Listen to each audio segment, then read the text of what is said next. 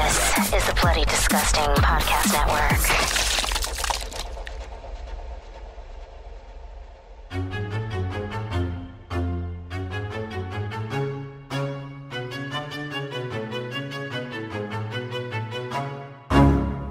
We're gonna carry on and plan the sequel, because let's face it, baby, these days, you gotta have a sequel.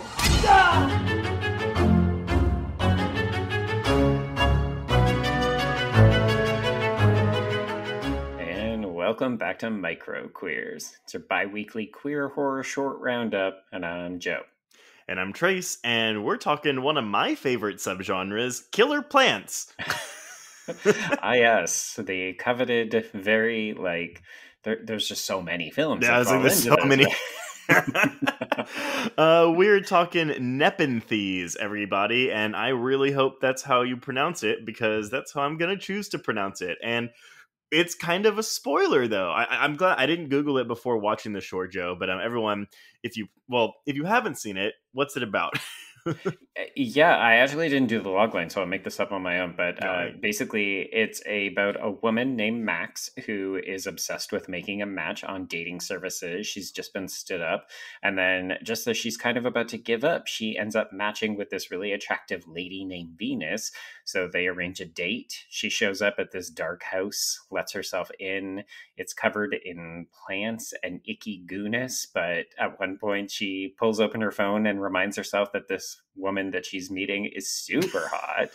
So she's like, cool, press on. And it turns out that the plant is actually the woman. So this plant is impersonating a hot woman, luring her to her death, and she is eaten in an upstairs bedroom. She is her Venus. She is her fire. She is her desire. I guess so, because num that woman goes down easy.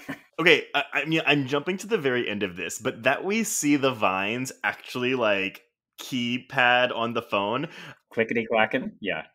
Very cute. But the whole time I was, okay, when we talk about things like this, it's like, well, she's making a really lot of dumb decisions. I don't know about you, but when in the past, when I've done, app hookups, it's never I don't do just come inside. The door's open. No. No, absolutely not. Yeah, this was red flag central. I love the fact, that's why I specifically made mention that she pulls up the phone, and it's even a different picture. It's a sexy, yeah, with the boobs covered but the back arched. Because I was like, oh, okay, this fucking plant is smart, because it's this house is creepy as fuck. It's not regular people would just be walking out the door, but this woman is thirsty. She wants to get laid by this hot lady, so she presses on, and it ultimately means she dies. Yeah, what I appreciated about it is the fact that this is a queer woman is just that. There's no point. Mm-hmm. There's not really a queer angle to this. She just this could be about a non-queer person. It just isn't, which is nice. The difference is, though, that watching it, I kept thinking I feel like she should be more cautious. Oh yeah, because she's a queer person, but or actually even a woman, just a woman in general. Period. Oh yeah.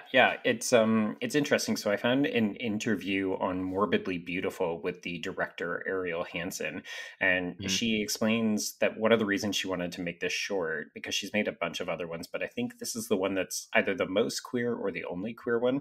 But she says she really wanted to work in body horror. So she says body horror in particular is fun to explore as a woman. Our bodies have been picked apart, mystified, and objectified for so many years. It's quite cathartic to show a female body opened up or turned inside out as if it's not her own, which I think many women have already been made to feel. So the queer aspect, I think it's just, we're telling a story of a woman meeting a woman. It's so not a big deal. The interesting thing here is apparently the woman. It's nonchalant. It is. It's nonchalant. Yeah. And I like that. I think this is the kind of queer representation that we're often hungry for. It's this character just happens to be a lesbian and bad shit is happening to her. It is. And so then watching it, though, I put in some of my own stuff some of my own experiences, because this is a 5-minute short. It's not very long. We don't get a lot of information besides just base information. And so I'm just okay. She walks in, there's goo immediately there. Mm-hmm. The stairwell is immediately covered in goo. She's touching goo everywhere.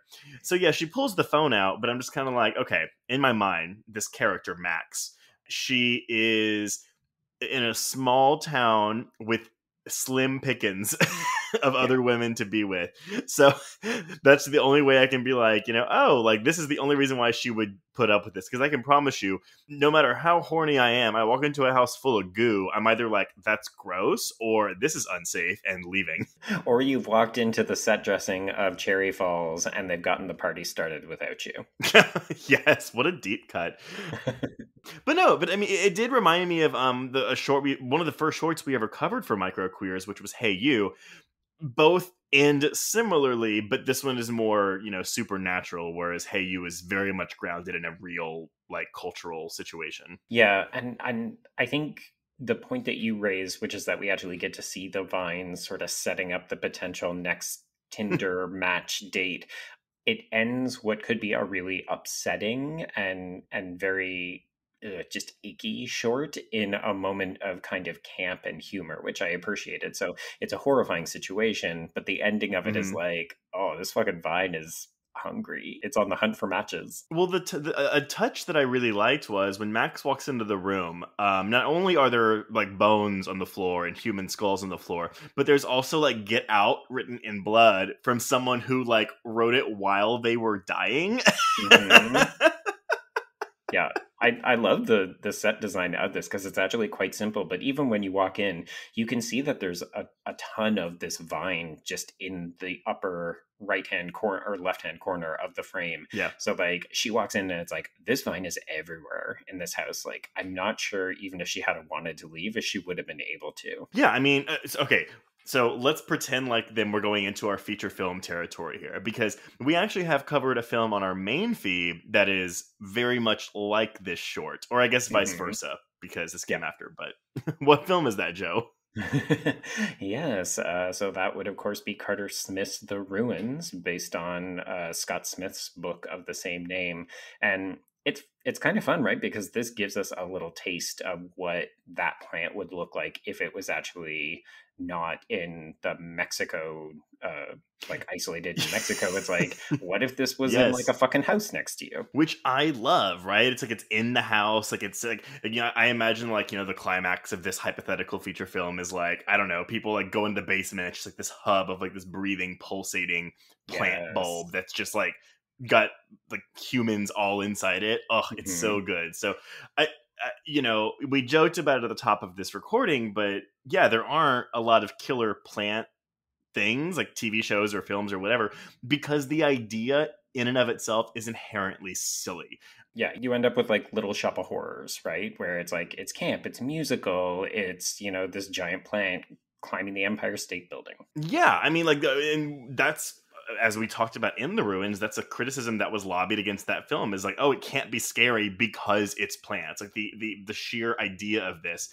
And granted, The Ruins takes itself very seriously, whereas this, like you said, I like that it is serious. It is upsetting. Like as soon as we see the incredible makeup effects of this film, it is horrifying. But then there's just that button at the end. So I think it would be cool to see a feature-length version of this that balanced that horror and I don't even want to say comedy, but like maybe darkly, just like a just dark sprinkle it in a little bit, right? Yeah, exactly.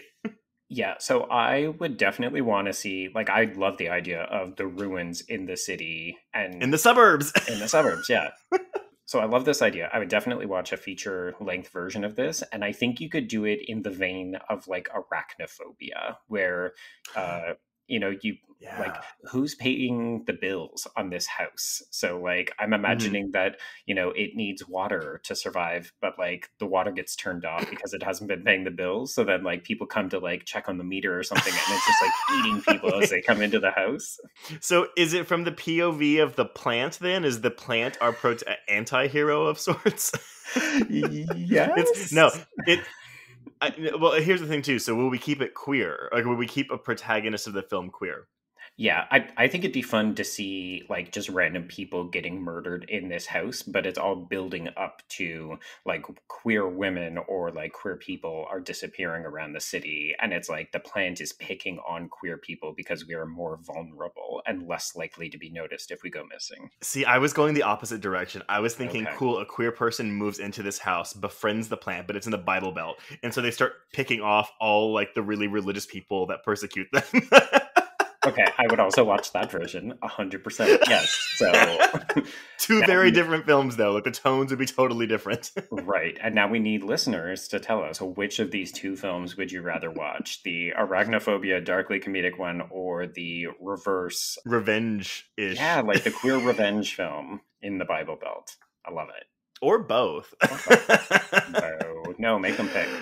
Yeah, no, I'm down for either one of these. But yeah, so everyone, let us know what you think. And until our next micro queers, we can cross out Nepenthes. I'm like, you're like, I'm gonna get this. Did right. I say it right? Yeah.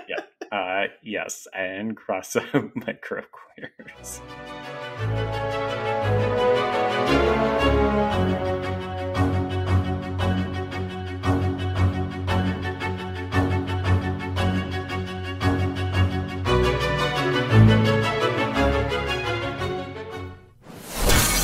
Bloody Disgusting Podcast Network, home of creepy, disturbing, and terrifying creepypastas, SCP archives, weekly full cast storytelling, horror queers, genre commentary from an LGBTQ perspective, and the Boo Crew. For horror-centric interviews, listen free wherever you stream audio and at bloodydisgusting.com/podcasts.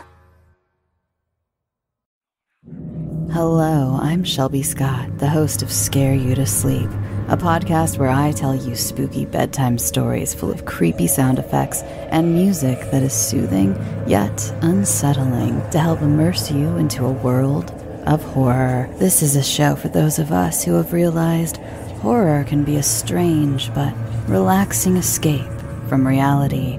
Speaking of escapes, sometimes I lead you through guided nightmares, like a guided meditation, but instead of flowery meadows, I take you on a journey through your own personal nightmare. So come get lost in the terror with me.